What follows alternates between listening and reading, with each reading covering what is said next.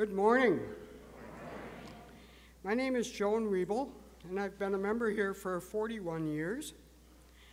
And as such, I welcome you wherever you are on your journey. Today I have the honor of introducing Mary Dana Hinton.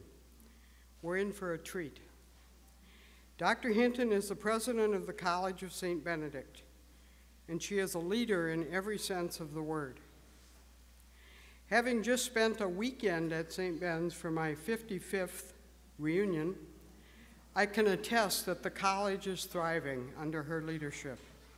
She makes us proud to call ourselves Bennies.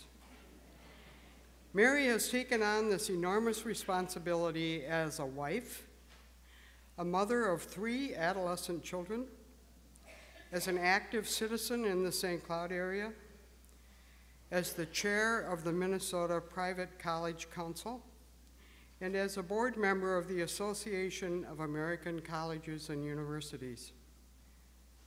In spite of all of that responsibility, she still takes time when we come back to campus to look each of us in the eyes and say, welcome back. And today, let's give her a big St. Joan of Arc welcome.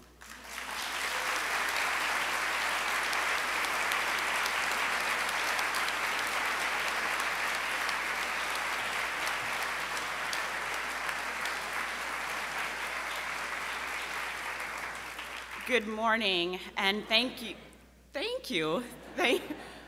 for your very warm welcome and for this opportunity to share with you this morning. I confess I'm always surprised when I find myself the center of attention. Now, having given over 500 speeches during my presidency, you would think I would be used to it, but I'm always struck by being in the center. You see, my life is in the margins.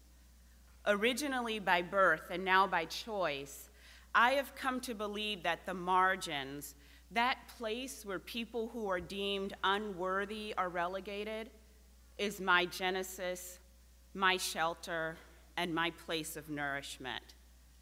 Because I choose to live at the margins, I have had to learn how to navigate life and leadership perhaps differently than those who primarily locate themselves in or come from the center.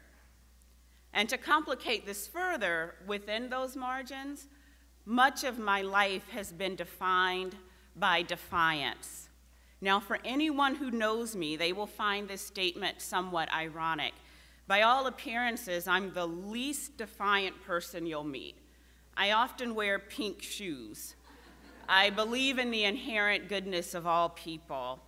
I am the ultimate rule follower, and my family teases me and calls me Pollyanna. And yet, defiance is what enables me to dwell in the margins. Here's my earliest remembered example of defiance in the margins. So picture it, mid-1980s, junior high school career assessment day. Now, at that point in my life, standardized test anything was my strong suit. I dominated the bubble sheet, and I looked forward to the task. I envisioned being lauded for my junior high school career assessment prowess. Classmates would finally realize that I was more than a Jerry curl and severely crossed eyes.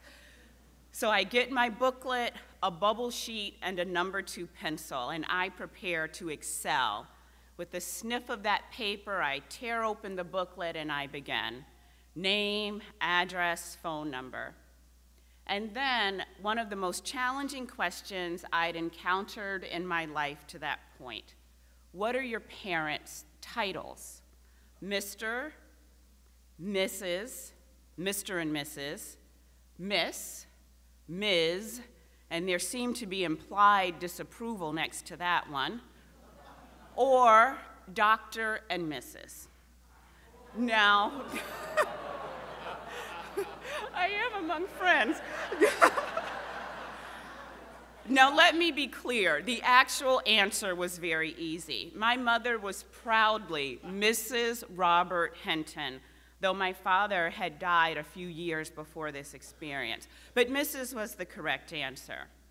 And at this point in my life in rural North Carolina, I'd probably never heard the word feminist.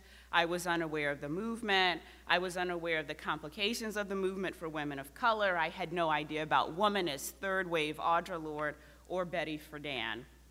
I just knew something was fundamentally wrong with that list because it completely left the option of Dr. and Mr. off, as if it were some sort of impossibility. I spent nearly that entire test time thinking about this and what I was going to do about it. Suffice to say, my career assessment results were less than stellar. So it was then at that moment that my defiance was born. Eventually, I realized it wasn't about the form, and it really wasn't even about the titles. It was about having options available to me and not discounting my future before I even had a chance to think about it. It was about what was right and just and equitable. Quite powerfully, this early moment of defiance began the process of defining my self-understanding as a woman. It was at this moment that I realized that not only were the expectations for women different, but that we were defined largely in comparison to men, the margins being defined in comparison to the center. I learned in that moment that as a woman, I would be asked to define myself against what society expected of me, that as someone from the margins, I was being taught to define myself by the center. I knew then that that was not what I wanted for myself or my life, and my defiant soul hasn't looked back since. Now, if I knew then what I know now, I would have known that the laws of intersectionality demand that another moment of self-definition would not be far behind. Growing up poor and Black in the rural South in the 70s and 80s was a challenging experience. Very few people of color could afford to be racially defiant. If we attempted to buck the standards set by the majority, we were asked, "Who do you think you are?" or explicitly told, "Get back in your place." I was trying to navigate identity politics and find my voice without any insight into how. My deepest desire was simply to construct a space where I could be me, and that was sufficient. A goal that I hear so many young people expressing today. And today I know that space was in the margins and that I wasn't alone. It's just those on the margin aren't valued as such or told of their strength. So here's another example. In 10th grade, I gathered up the courage to ask my high school guidance counselor to help me think about how to get into college, as this appeared to be my way out of poverty. Even now, more than 30 years later, I can picture this tableau. I brought a great deal of energy into this meeting as I was excited to follow my mother's explicit direction of, quote, "figure out how to go to college," end quote. I also recall being taller than the guidance counselor and that she had to look up a little to make eye contact. As she made this eye contact, she explained to me that as a Black woman, college was not an option for me. She essentially told me that my place in the world had been defined by others, and that my job was simply to accept that place, to not even dream of something more. Her purpose wasn't to help me envision my success or pursue that success. Her purpose was to ensure my success was small and my hopes even smaller. Her goal was to conceal equity from me, to make certain that I didn't think, much less expect, that I could move beyond my current circumstance. Her goal was to reduce me. And honestly, for a few moments, days, weeks, years, in a sense, she was successful. For too long, I internalized some portion of what she said and doubted myself. I read the encounter as a failure on my part, when really the failure was hers. With the most generous assessment, she simply failed to imagine a woman from the margins succeeding in the world. And yet I chose, even as she spewed her vitriol, to be defiant. At that moment, I knew I would go to college. I didn't know how, I didn't know where, but it was defiance in the margins that propelled me forward. So throughout my life, I have chosen to defy what the world set before me. The world had limited expectations for people like me, for women, for poor people, for people of color, expectations that needed defying. But my defiance in the margins could not be done alone. It was done with my mother, who never gave up hope that I would get a college education, though she only made it through the 8th grade.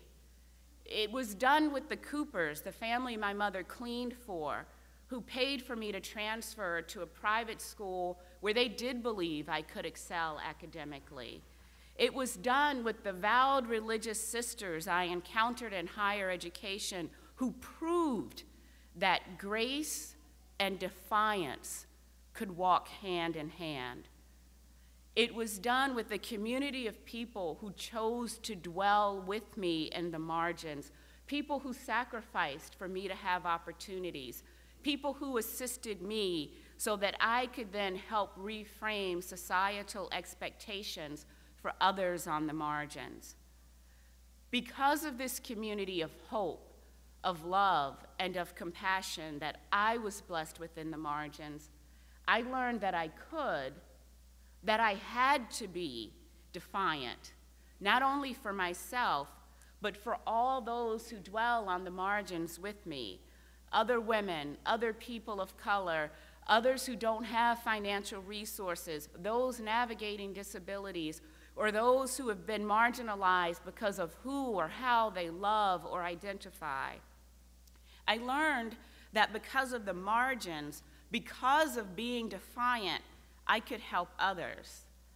I learned that my gifts in life weren't despite the margins, they were because of the margins. So you see, margins are often thought of as extra dispensable space, and the people who come from and live on the margins are often readily dismissed as such. But here's the thing. The most important documents and decrees in history are noted for their margins. We honor language, ideas, and words within a text by framing them with margins. Margins may be thought of as boundaries or constraints, but they could just as easily signal where we begin, a roadmap for upward or forward movement. At their best, margins beckon to us and unleash us. So my life, my leadership, and my calling is based in the margins. My spirit was born and shaped on the margins, and I dwell by choice in marginal spaces. Leading from the margins means developing an ability to move not only toward the center, but through the center to reach and uplift others on the margins. Leading from the margins means helping those in the center explore and value their own margins and equipping them to recognize and value others on the margins. As we'll read in Galatians, you were called for freedom, brothers and sisters, but do not use this freedom as an opportunity for the flesh. Rather, serve one another through love. Collectively, let's free all of our voices to proclaim our value, to support one another, to make a difference. And let each of us use our freedom from wherever we stand in relation to the margins to serve one another through love. Thank you.